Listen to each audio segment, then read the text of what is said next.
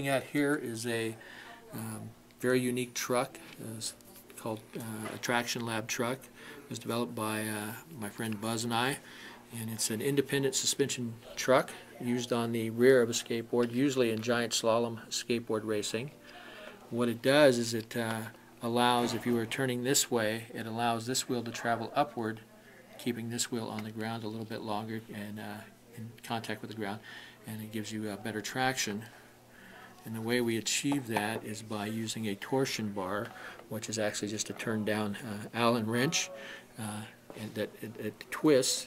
It still functions pretty much like a regular skateboard truck, with the addition of each wheel being able to travel independently of each other. You can adjust the spring You can load? adjust a couple things here. You can adjust how much travel you would like by loosening this Allen key, moving and preloading basically how much travel you would like, and then you can also adjust the turning of the truck with this nut on the kingpin here by adjusting the tension on the cushions.